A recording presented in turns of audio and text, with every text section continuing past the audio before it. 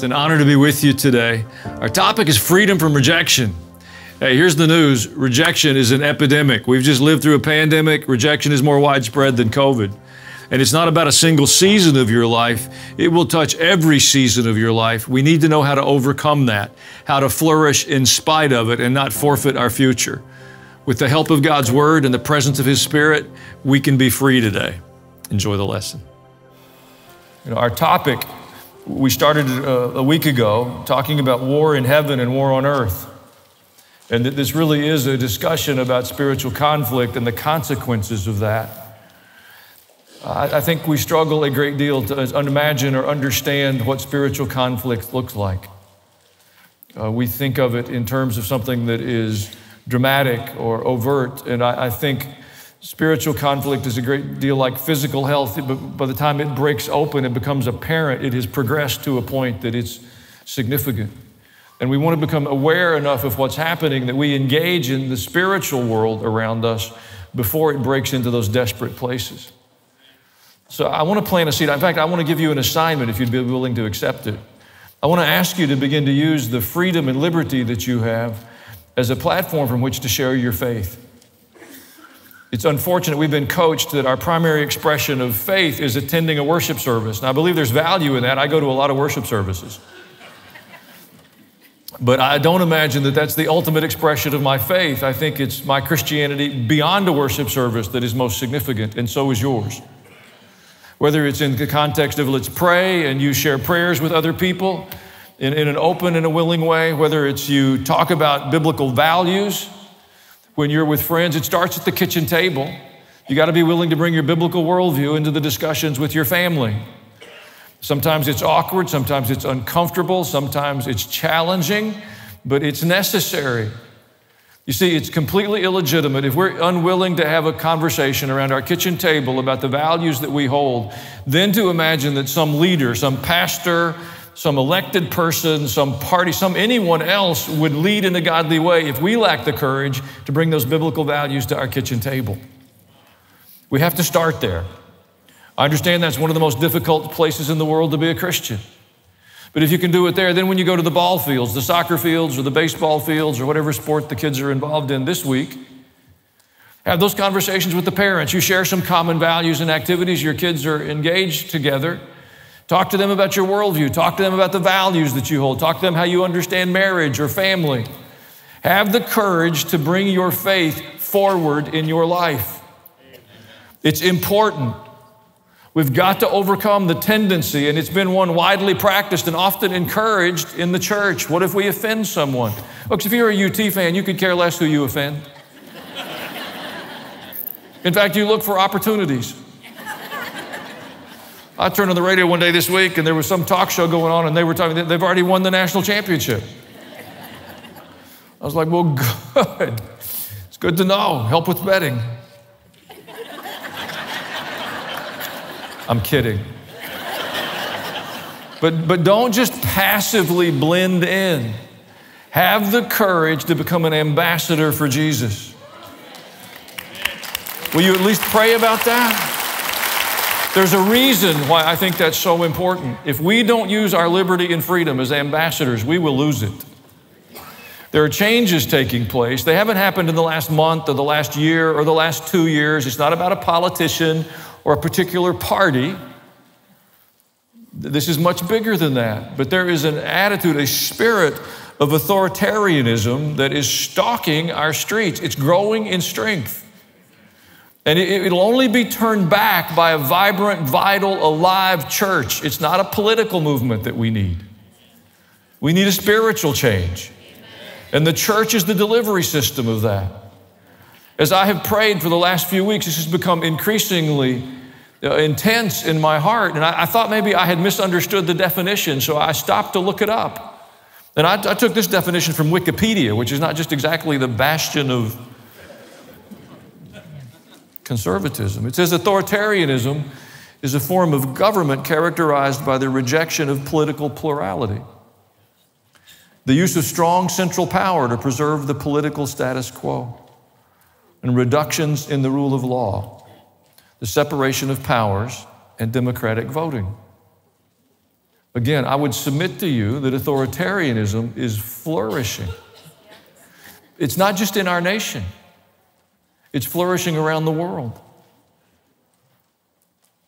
It's a spiritual conflict. I could give you some examples from our own culture. They're the ones we know the most. I saw an interview this week with the head of the CDC, the Center for Disease Control, that's been at the center of so much in the last 2 years. They're restructuring and reorganizing. The director of that organization, I heard them say this week that the CDC's assignment is to make public health suggestions. That's their role. That they don't make policy. They just make public health suggestions. Well, if that's true, somebody needs to explain it beyond there, because we spent the last 2 years with all sorts of authority figures telling us they were just following CDC guidelines, therefore you had to stay home or not fly or not send your child to school or whatever. There was a huge discrepancy between what was being stated and what we watched. We have to pay attention in some different ways. Lawlessness is exploding around us. Intentionally ignoring laws and fomenting violence all across the spectrum. They're unrelenting in policing certain persons or groups. Propaganda, a messaging that is not rooted in truth, but it's rooted in objective, in outcome. It's a message designed to achieve an outcome. And when it is a unified message across multiple platforms, multiple personalities, and it's unrelenting, it becomes a tool of manipulation. Not a new thing, but in the way it's being used and growing amongst us, it's a new thing. Censorship, it's a part of propaganda. You have to refuse free speech in order to allow your message to predominate the marketplace of ideas. So the common practices we see, if we don't like your speech, we'll say it's hate speech. It's disrespectful, it's inappropriate, it's misinformation, it's disinformation, a whole other set of labels. You all understand there are some things you could say in a public place or in the marketplace, and the labels would be directed at you almost immediately. Now, the next one seems odd to me, but there's increasingly a lack of diversity and tolerance. Now, diversity and tolerance are the ideas that are championed, we're told, above all else, unless you deviate from the messaging of the propaganda. And then we're pretty intolerant. What we're seeing increasingly is there's one way to think, one way to act, one way to treat a disease. There's one way to respond. And it isn't about your opinion or my opinion and a free exchange of ideas. We're watching them tear down statues, rewrite our history. So if you have a different opinion of the person that's represented in the statue or the part of history that's being reflected there, you need to be silenced. So while we're saying we're tolerant and we want to encourage diversity, we're becoming fiercely intolerant. We can't be reminded of positive things that someone did. We're going to focus on the part we want to focus on, and you need to be quiet. One of the more intriguing places that's being reflected is in comedians.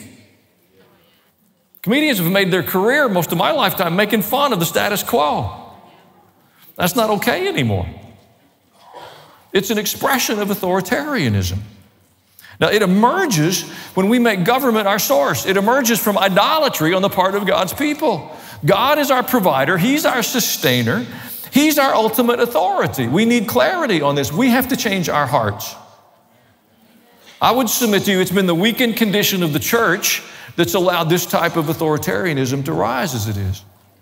So don't be angry at somebody else. Don't point an accusing finger. Don't wait for the next election. That won't fix it. It will get worse. If we don't have a change of heart in the midst of God's people,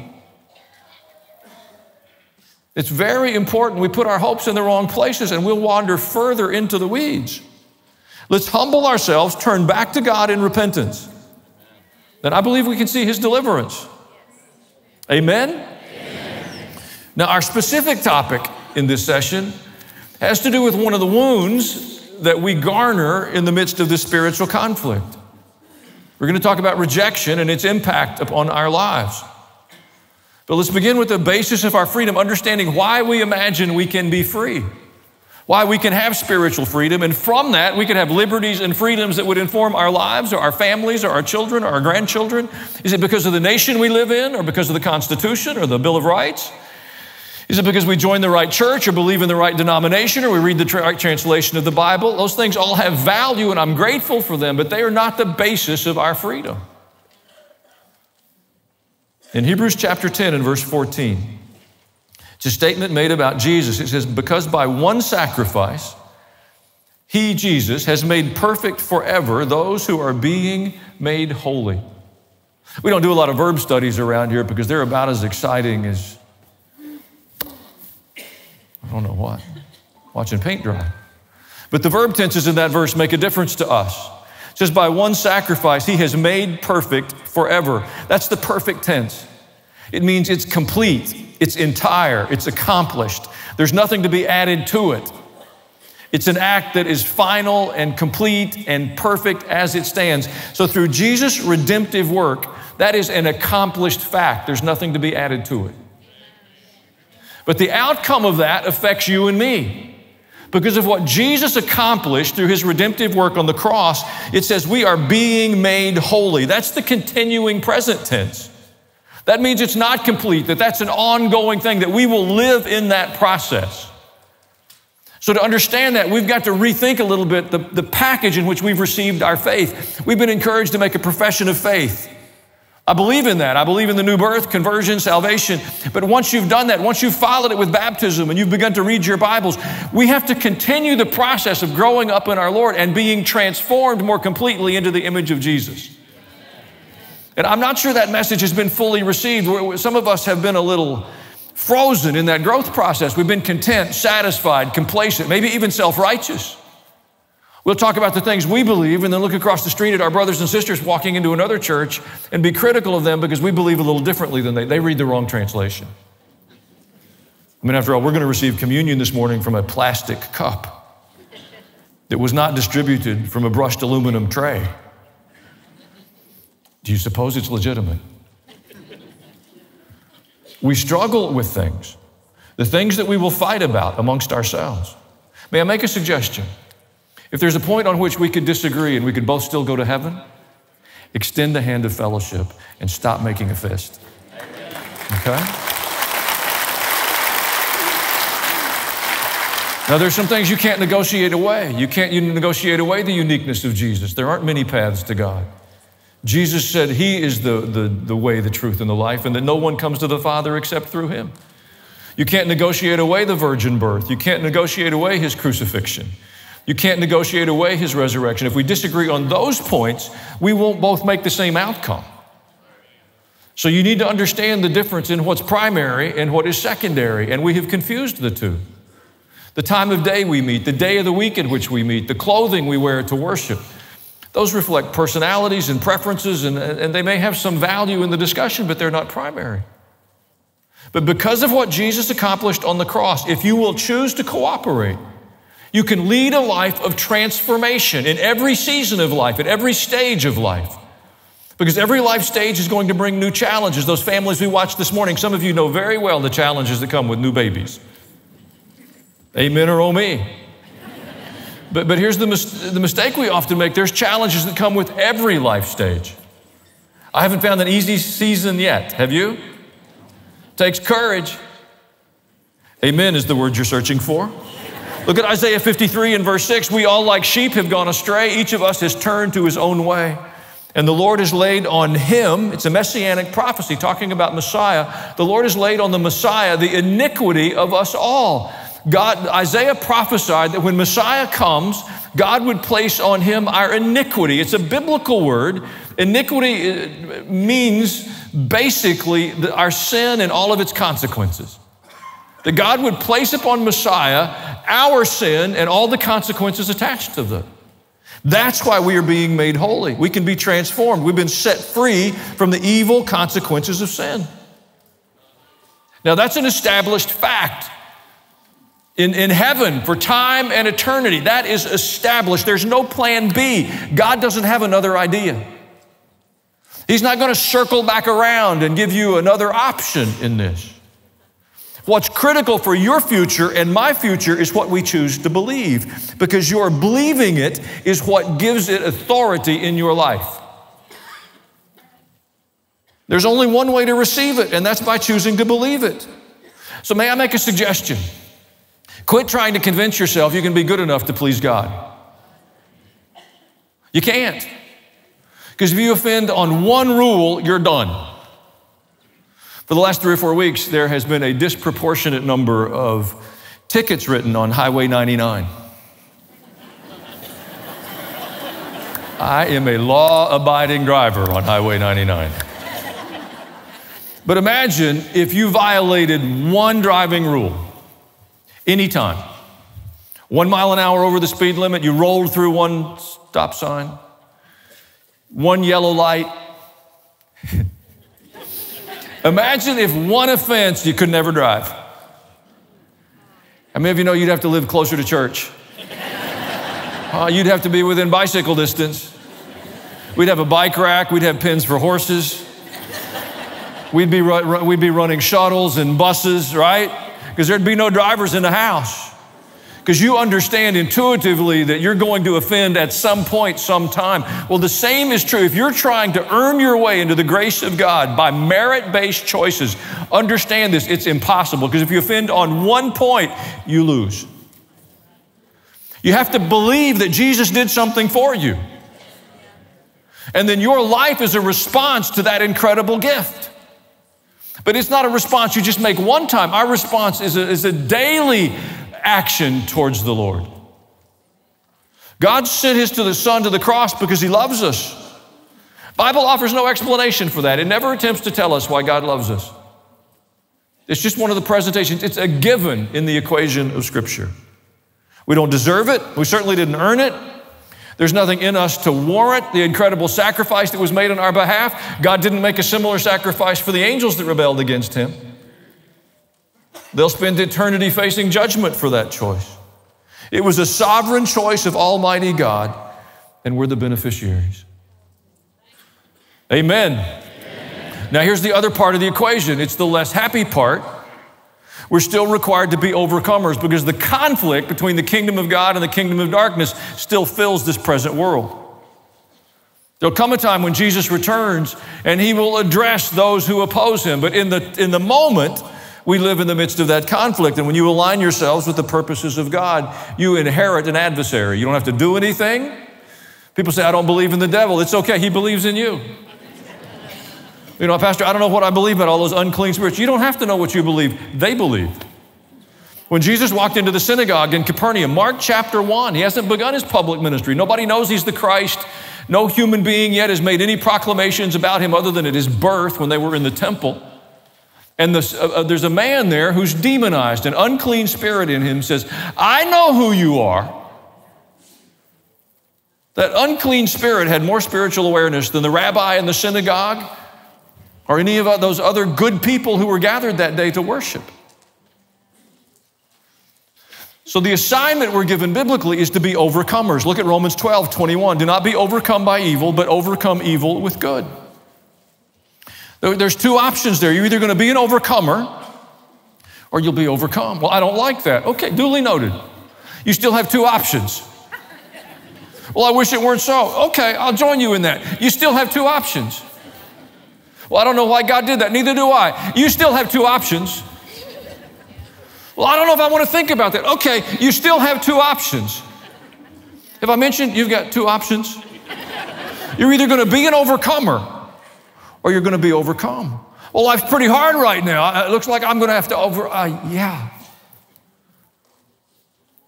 In fact, the last book of the New Testament, everybody says to me, the Old Testament's so harsh. Have you read the New Testament? In Revelation chapter 2, it says, he who has an ear, let him hear what the Spirit says to the churches. To him who overcomes, I will give the right to eat from the tree of life, which is in the paradise of God. Who gets that right? To the one who overcomes. That's our choice. That it gives an imagination of perseverance, of determination, of faithfulness, of a reliance upon God, of trust in him. If we go back to the language we started in Hebrews 10:14 of this process of being made holy, we think of holiness as something about weakness and timidity and retreating and some misty-eyed humming or chanting in the semi-dark space. That's not the presentation of holiness in Scripture. It's about a bold belief in Almighty God and a determination, as Jesus taught us to pray, that His kingdom would come and His will would be done on earth as it is in heaven. For God's will to be done in the earth will take God's people being overcomers. So if we back to this spiritual conflict idea, Ephesians 6:12, I took this from the Message. It's a more contemporary translation, but I like the language on this because it kind of repositions our thoughts a little bit. It says, this is no afternoon athletic contest that we'll walk away from and forget about in a couple of hours. We use a lot of language around sports and competition and even business, battle language and war language. Now, I never served in the military, but I have many friends and interact with people who have, and I can tell you from just listening and observing that what we do on a soccer field or a basketball court is not the same. We can go home and take a hot shower and hydrate and have some ibuprofen, and most of our problems will diminish. That's not what's being described. Look at the next sentence. This is for keeps. A life or death fight to the finish against the devil and all his angels. See, when we refuse to have the courage to share our faith, to tell our story, to acknowledge a biblical worldview when we're in a public place, understand we have just conceded the arena to darkness. Our indifference, our unwillingness, our ambivalence, our timidity, whatever words you want to plug in there, is a concession. It's a yielding. The encouragement, the prompting, the assignment of Scripture is to recognize there's a struggle. Now, what I want to do in this session is acknowledge some of the wounds that we receive as we make our way through time. Nobody's excluded. No one is excluded. Some people may handle it better than others. Some may be more adept with makeup. Some may have enough ways to deflect or to redirect. Nobody makes it through time without struggling with these challenges. And I just brought three. We looked at a couple in a previous session. We talked about guilt and shame and their impact upon us. I believe the greatest weapon Satan uses against God's people is guilt. And I don't have time to recapitulate that message. You can listen to it. It's somewhere in the cloud, or I don't know. Somebody smarter will help you find it. The third one, it's the one I want to focus on with our remaining time, is rejection. Rejection. It touches all of our lives. Nobody gets through without this. And it doesn't just touch our lives, it impacts how we relate with one another and relate to our world and relate to God. You need a plan for overcoming the wound. Ignoring it's not sufficient. Denying it's not adequate. The opposite of rejection would be acceptance. So what we would prefer is to be accepted, celebrated, lauded, approved. The synonyms for rejection would be things like to be excluded, the feeling of being unwanted, not really belonging, somehow being on the outside. Rejection feels like everybody else got the manual on how to do this, but they didn't give me the copy. Does life come with instructions? Then you feel like somehow other people are just better prepared. They got an advantage that wasn't given to you. It can be because of an accent, a hair color, the color of your skin, where you were educated or where you weren't. Whole host of things can feed this, but rejection is an epidemic amongst human beings. And if you don't understand it and have a plan for addressing it, it will shape your response to life and diminish what God will do through you. We can be made holy. We can be delivered from that rejection because of what our Messiah has done for us. Remember, God placed on him our iniquity. All the consequences for sin, not just my sin, the consequences for sin. The redemptive work of Jesus delivers us from the consequence of sin, not just mine.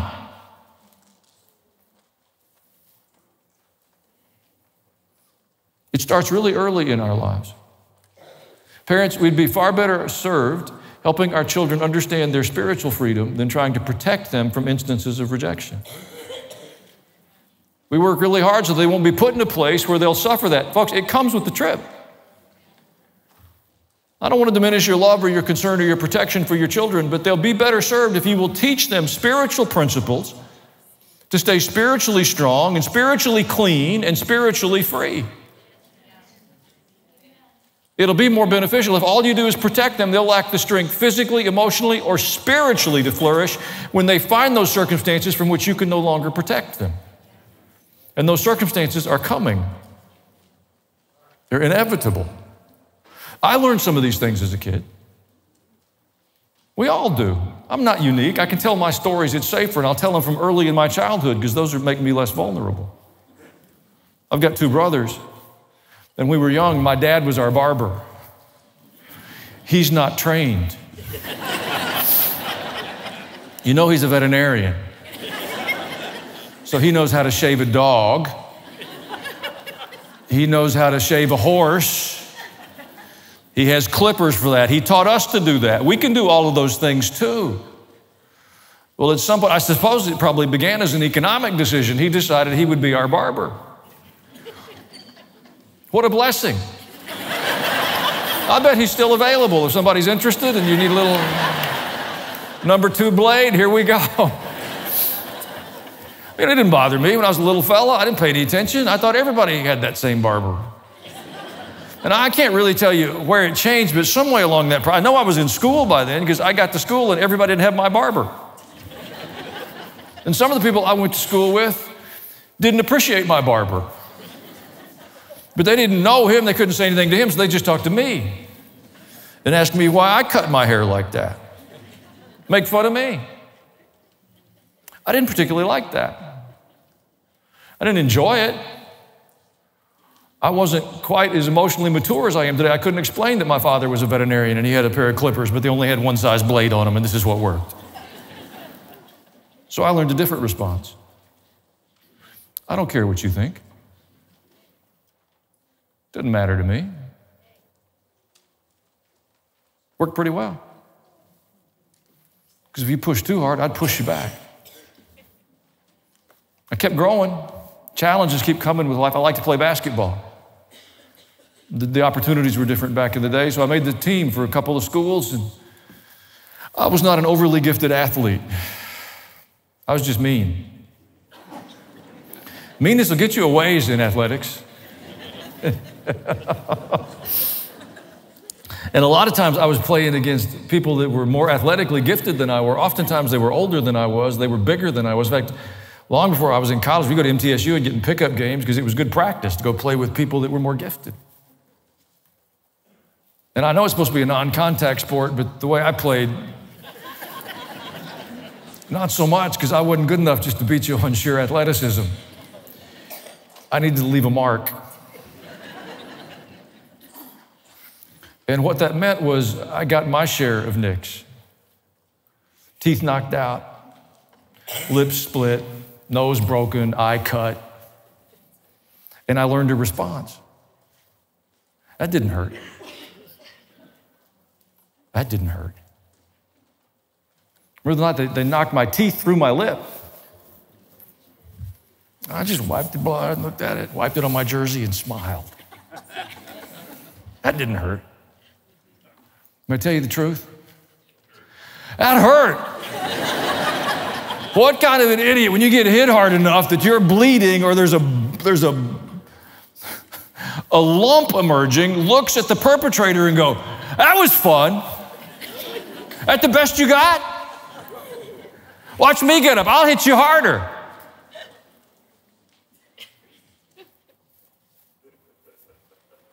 I don't care what you think.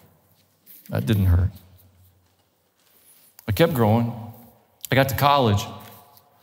I knew what I wanted to do. I chose a profession. It was going to require graduate school, and so the undergraduate portion of that journey was all about attrition. We'll make you quit. Your classes will be early in the morning. We'll put all the tests on the same day. We will stack it to try to discourage you. My friends would come to my dorm room crying and say, some doctor so-and-so says I'm too stupid to do this, I should quit. So what do you think my response was? I've been learning now since I won't quit. You can't make me quit. I'd go tell them. Not always politely.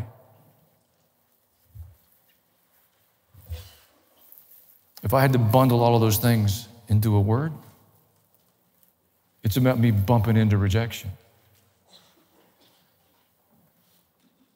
And I was negotiating it apart from a biblical perspective, without any help from the Spirit of God.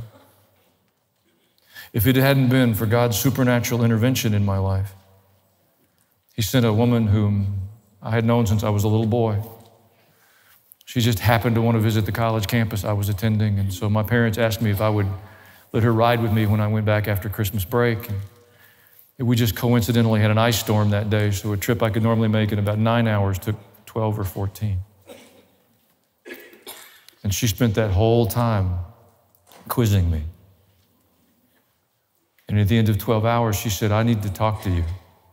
And I'm thinking, "Lady, I just spent 12 hours in the car with you. Anything you had to say is done." I checked her into the hotel. She said, "Would you be willing to pray with me for a few minutes?" What's the answer to that? No. I don't want to pray with you. But I knew if I told her that, my parents would immediately materialize right there in that room. So I said, "I would love to pray with you." And she said, "You're filled with anger and resentment and hatred." And I said, "You know, you're right, but I need those things. They give me the edge. Helps me stay up late. If I gave those things up, I'd feel really vulnerable." And she said, "Well, you can't hold those things and imagine that you can serve the Lord." You see, we can't remove ourselves from the unfairness and the injustice and the challenges and the hurdles of life. You can't do that. You can learn responses. You can learn to compensate. You can learn to cope. You can build walls and shells and all sorts of things. And God, in God's great mercy and that person's determination, she spent a couple hours with me, helping me, first of all, be willing to repent and then to release those things so that I could be free. See, those people weren't burdened because of my resentment. I was.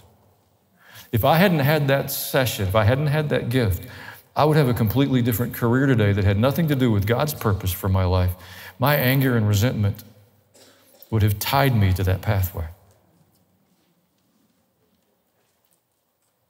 Spiritual wounds, they're real. Their outcomes are real. In fact, I want to suggest something here, that we have to value what God says about us more than our desired outcomes. See, so often we know what we want, and anyone or anything that opposes what we want, we perceive of as the enemy. God had a different plan for my life. I know that now. I didn't know that then. And I had to be willing to, in obedience, do the things I knew to do: forgive, repent of my anger and resentment, turn loose of those things, release those people from the imagination that they owed me something. You see, you have the imagination that someone in your life, some relationship should be some way, should behave in some specific way. And when they don't, you're angry, you're resentful, you're embittered, and you're not turning loose of that until they become what you want them to be. I want to suggest a different pathway. What if you said to the Lord, "I release them for meeting my expectations. I want to please you. I want to please you." We spend too much energy, physically, emotionally, and otherwise, trying to cause other people to become who we want them to be and what we want them to be, while we miss what God has for us. Rejection.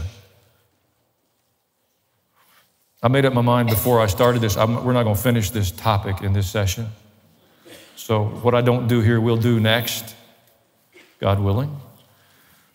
But let's start with this idea, and it's the value that God attaches to you. While you're demanding your way, while you want a relationship, an outcome, an objective, a life achievement, and you see the people between you and that as bullies, intimidating, withholding, the seed of evil. Your outcome is being threatened. I want to ask you if you'll have the courage to believe what God has said about you. In Romans 15 and verse 7, it says, accept one another just as Christ accepted you. Christ accepted you. The creator of heaven and earth has accepted you. Yeah, but this person, the creator of heaven and earth, has accepted you. Look at the next verse. It's Ephesians 2.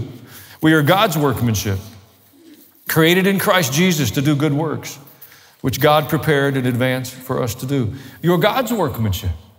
God doesn't make junk. Yeah, but I wanted to have the physical skills of a professional athlete. I'm God's workmanship. But I'm God's workmanship. You see, a part of overcoming in the spiritual conflict is being willing to yield my will, my demand, my expectation.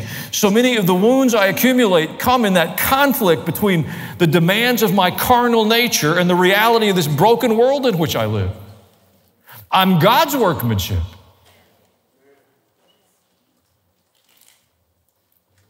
God said you're fearfully and wonderfully made. Try that one on in front of the mirror. While you're analyzing all the things that aren't right, what can you have fixed? The calendar's attacking your body. If that doesn't mean anything to you, just wait.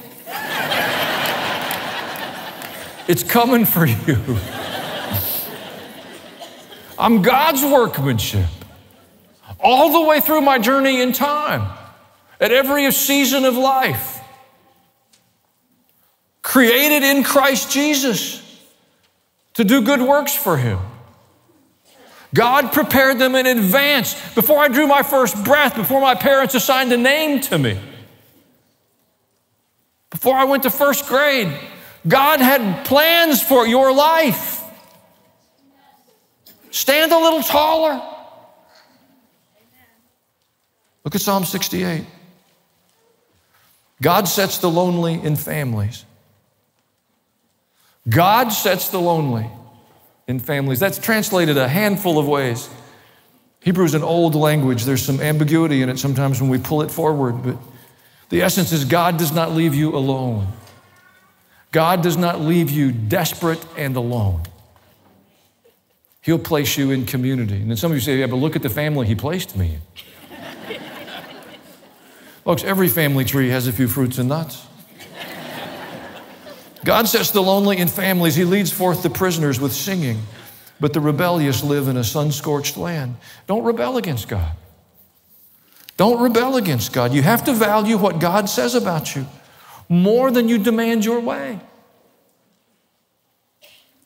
You see, when you're demanding your way, standing in your selfishness, you're just adding a multiplier. You're adding a momentum to those spiritual attacks against you. Choose to align yourself by your belief, by your yielding to the authority of God with what God has said about you.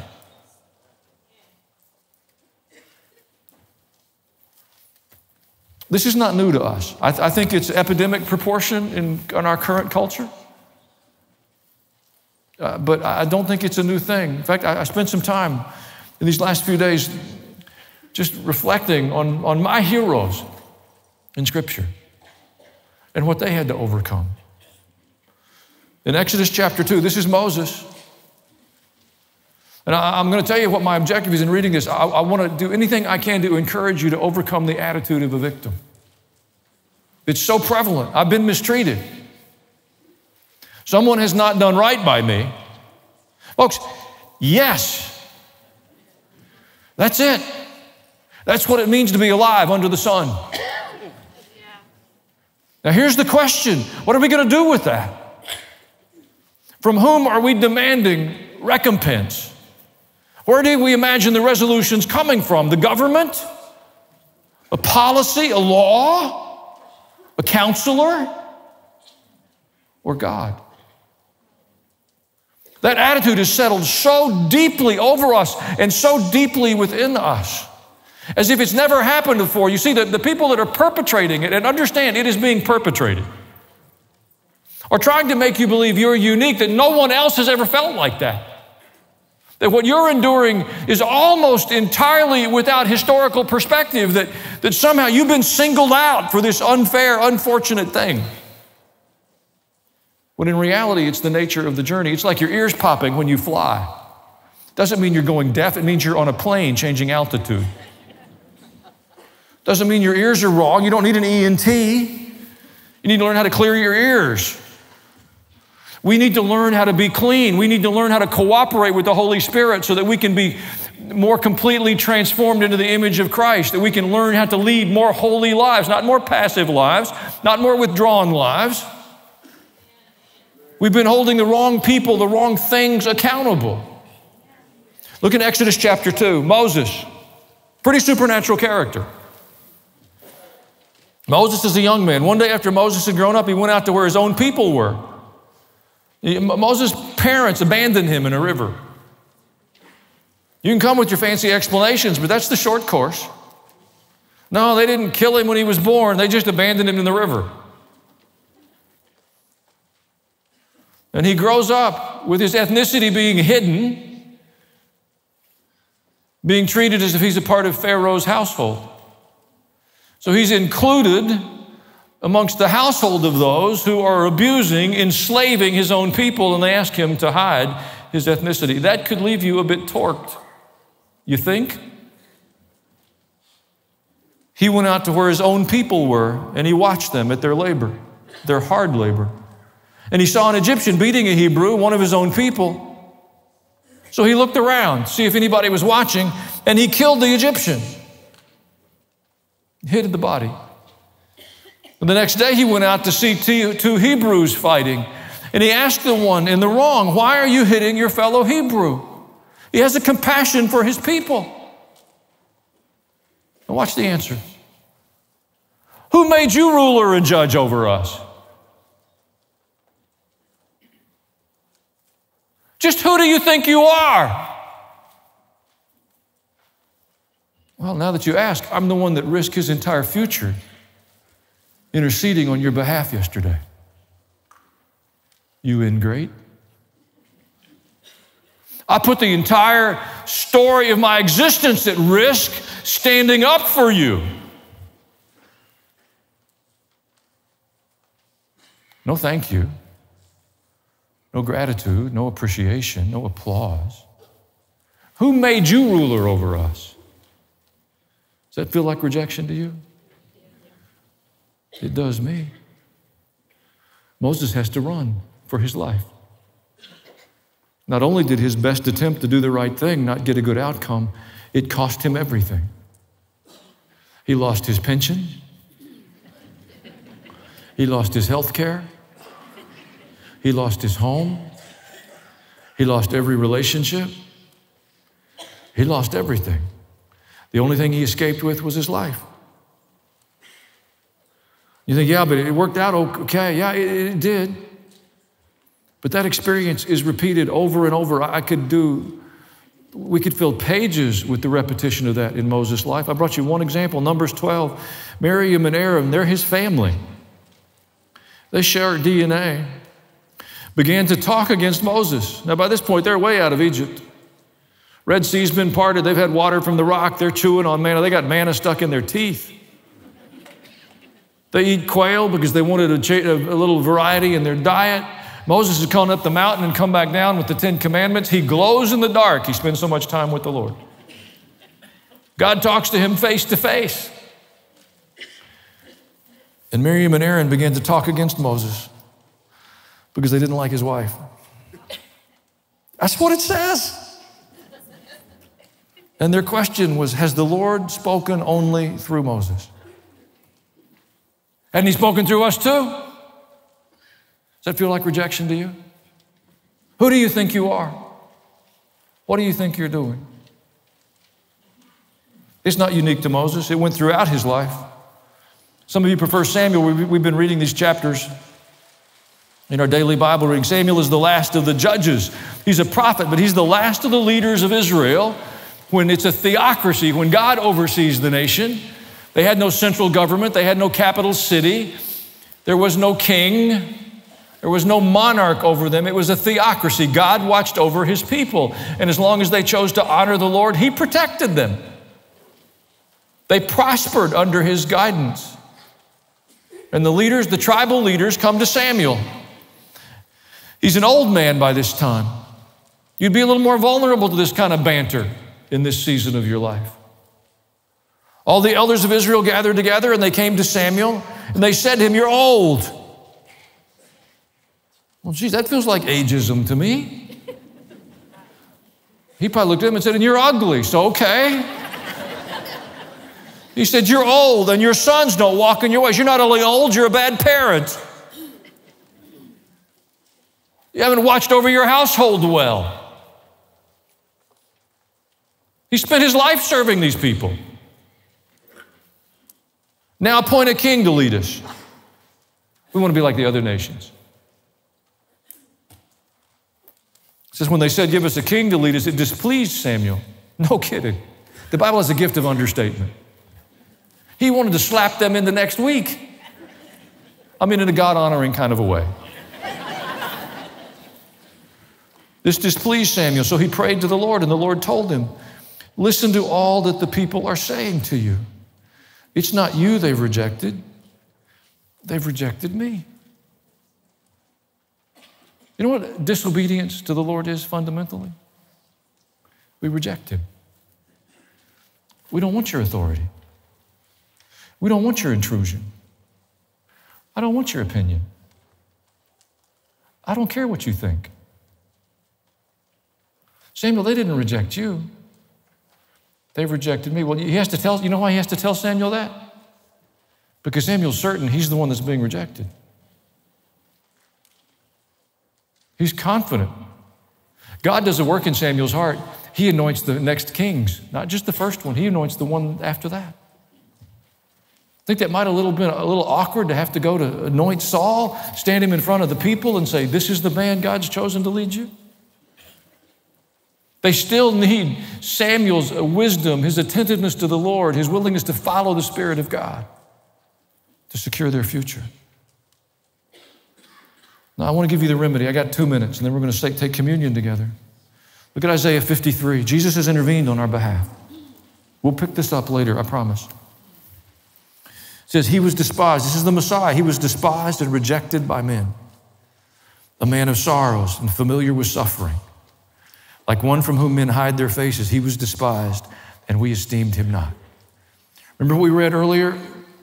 Our iniquities were placed on him. Now Isaiah begins to break them out with some specificity. The consequences of sin. He was rejected. He understood sorrow. He understood suffering. You'll understand those things. They will touch your life. But they're not wounds that have to flourish and fester and shape your future. You can be healed.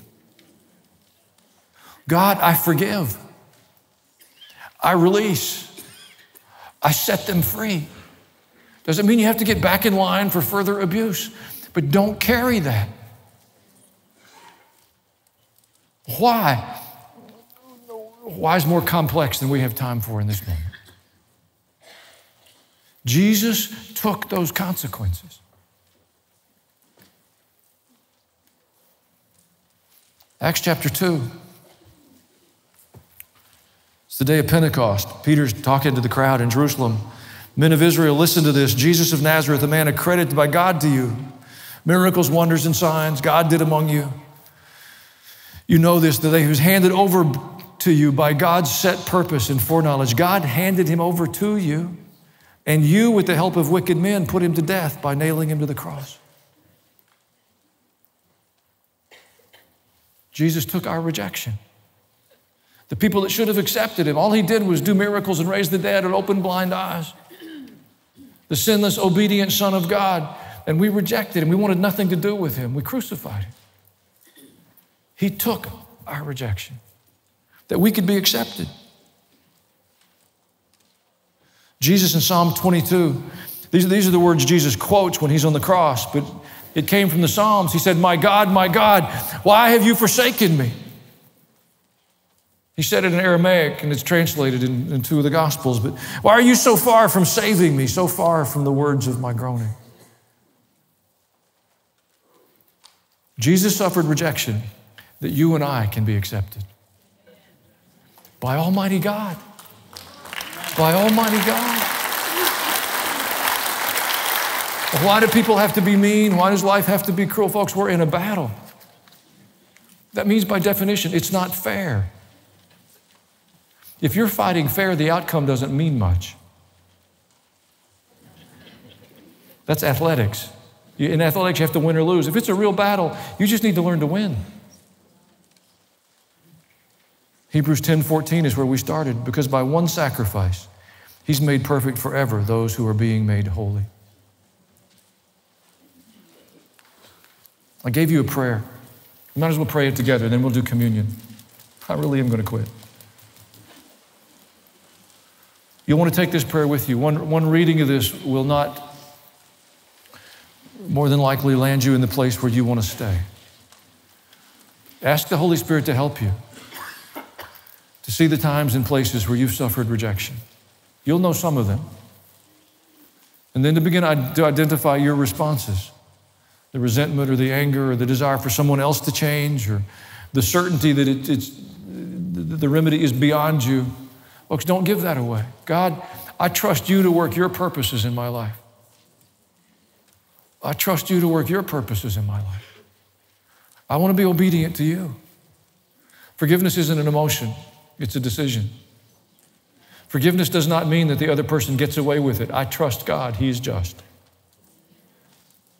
Your willingness to forgive is about you and the outcomes of your life. It untethers you from the event or the events, sets you free. Resentment keeps you grounded in that place, reliving it over and over and over again. Bitterness and hatred, you just can't afford them. Let's read this prayer together. God, I thank you that you loved me, that you gave Jesus, your Son, to die on my behalf, that He bore my sins, that He took my rejection, that He took my penalty, because I come to you through Him. I am not unwanted. I am not excluded. I belong to the family of God. I belong to the best family in the universe. Heaven is my home, and I thank you today. Amen. Now, you've got the communion elements, I hope, with you. If you didn't, when you came in, the ushers will be in the aisles. They'll give them with you. If you're at home, you're watching this, you go grab your cup of milk. Hope you didn't eat all the Oreos. See, the basis for that kind of a proclamation or prayer is what Jesus did for us through His substitutionary death on the cross. He exhausted the curse of sin that we might receive all the blessings due His perfect obedience. That's why we take communion together. It's not just a ritual or a tradition or something to fill time in a worship service. If you need communion, you can raise a hand. The ushers are in the aisles. They'll help you with that. Jesus Himself put this in place. It didn't begin with a pastor or a denomination. You have to peel back that cellophane lid to get to that wafer. I used to say that if there was sin in your life, you couldn't open it. And then one Sunday in front of everybody, guess what? And the cameraman zeroed in on it. I still meet people that ask me why I couldn't get the communion open.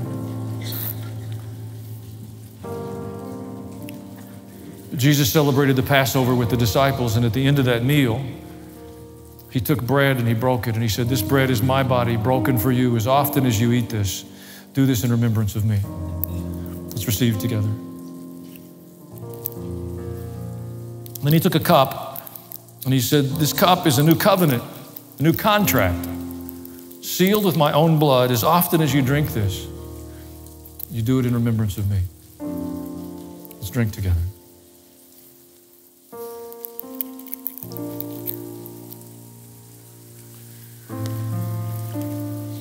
You bow with me in prayer.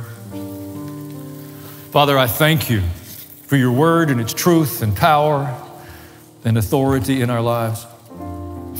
I thank you that in your great love for us, you sent your Son,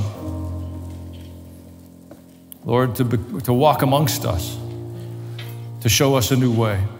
And Lord Jesus, I thank you for your great obedience in enduring the cross. We praise you today that you bore the consequences of our iniquity, that we might be set free. Lord, we come by a decision of our will today to forgive, to release, to cancel all those debts that we've imagined that we were owed. Different responses, different outcomes, different words. We release them today. And Lord, as we release those, I thank you that you have forgiven us, that you have accepted us, that you love us, that you care for us, that you have a plan for our good, that we are fearfully and wonderfully made, that you look at us and derive great pleasure, that you have a plan for our future with you. We thank you for it today. I thank you for the freedom that has begun this day, for the healing that has begun this day, for the liberty that has begun this day. We receive it in Jesus' name. Amen.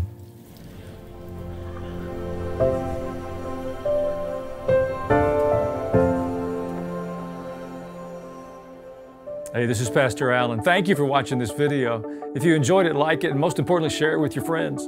If you want to be notified when there's new content, when we post new material, if you'll just subscribe to my channel and hit the bell, you'll get the notification.